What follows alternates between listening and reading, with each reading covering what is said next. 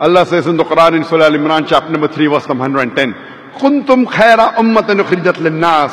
O ye Muslims, ye are the best of peoples evolved for mankind. Allah is giving us an honor. Allah, Almighty God, is calling us Muslims as the khaira ummah, the best of people.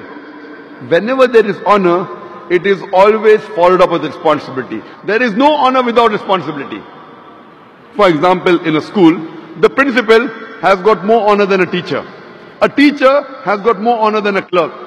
In the same way, the principal has got more responsibility than a teacher.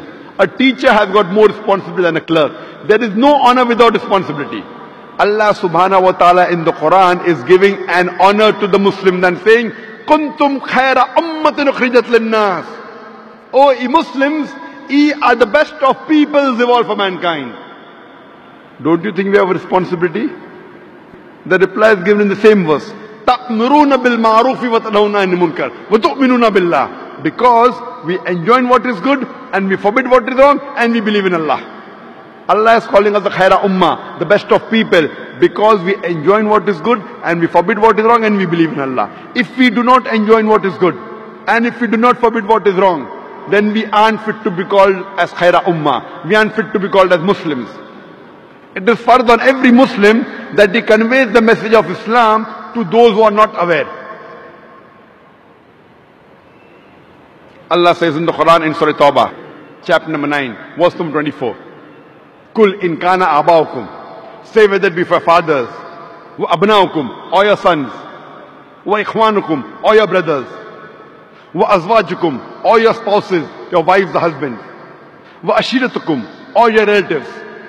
Allah is saying in Surah Tawbah, chapter 9, verse number 24, what are your considerations?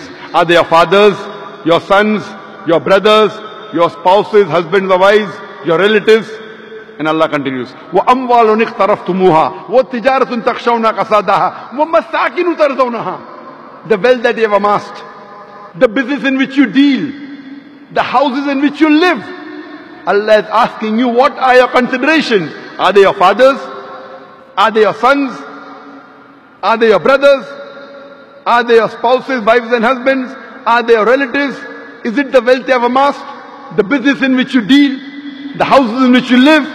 And Allah continues, Ahabba ilaykum minallahi wa rasulihi wa jihadin fi sabili. And if you love all these 8 things more than Allah, more than His Rasul, His Messenger, and more than doing jihad, striving and struggling in His way, Allah says, Fatarabbasu, wait, hatta ya'ti Allahu bi amri. Wait until Allah brings His decision unto you.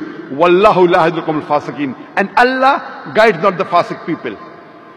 Allah is saying in the Quran that if you love all these 8 things, your fathers, your sons, your brothers, your wives and husbands, your relatives, the wealth you have amassed, the business in which you deal, the house in which you live, if you love all these things more than Allah, His Messenger, and striving and struggling in Allah's way, Allah says, wait until Allah brings His destruction into you. Wallahu la yahdil qawmal fasiqin. And Allah guides not the fasiq people. Today it is the duty of every Muslim that they should convey the message of Islam to the non-Muslims who are not aware of it. Allah says in Surah Muhammad chapter number 47, verse number 38, Allah says, وَإِن تَتَوَلَّوْا, that if you do not do your job, Allah will substitute in your place another people, summa lakinam salakum, and they will not be like you.